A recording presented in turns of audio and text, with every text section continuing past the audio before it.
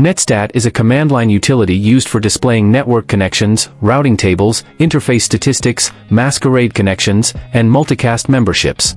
Here are 8 CMD commands for retrieving specific information about network connections on Windows system. Type CMD in the search bar and run command prompt as an administrator. Netstat A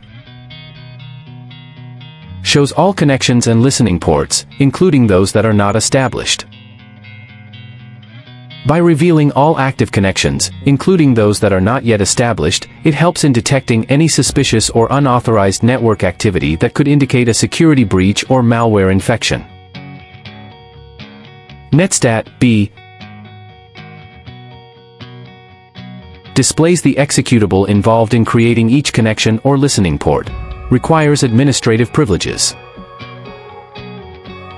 When troubleshooting network-related problems, identifying the processes involved can provide valuable insights into the root cause of the issue. Whether it's a misconfigured application, a malfunctioning service, or a network conflict, knowing which processes are involved helps streamline the troubleshooting process and enables quicker resolution of issues. Netstat E provides Ethernet statistics, including bytes and packets sent and received.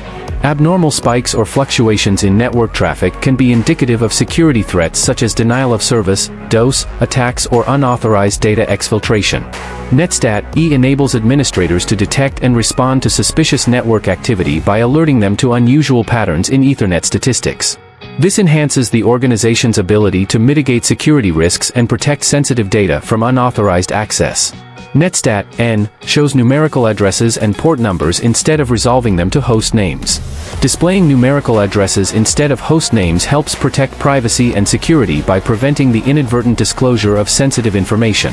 In some cases, host names may reveal organizational or geographical information that could be exploited by attackers for reconnaissance or targeted attacks. Netstat N mitigates this risk by obfuscating host names and limiting the exposure of potentially sensitive data. Netstat O displays the owning process ID associated with each connection. Helpful for troubleshooting. The ability to correlate network connections with process IDs is valuable for security analysis. Netstat O allows administrators to detect potentially malicious or unauthorized network activity by identifying suspicious processes or connections. By monitoring process IDs, administrators can quickly identify and respond to security threats, such as malware infections or unauthorized access attempts, before they escalate into more significant security incidents. Netstat R displays the routing table, including the list of network destinations and the gateways to use. The routing table shown by Netstat R includes information about network destinations, subnet masks, gateway addresses, interface metrics, and flags. This information is invaluable for understanding the network topology and ensuring that network traffic is directed to the correct destinations. Netstat S shows per protocol statistics, including IP, ICMP, TCP, and UDP. Netstat S provides detailed metrics for each network protocol, including IP, Internet Protocol, ICMP, Internet Control Message Protocol, TCP, Transmission Control Protocol, and UDP, User Datagram Protocol.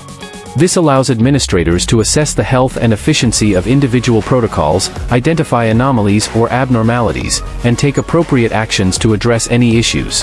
Netstat T displays all TCP connections and their state, established, listening, etc. Netstat T also displays TCP ports that are in a listening state, indicating that the system is actively listening for incoming connections on those ports.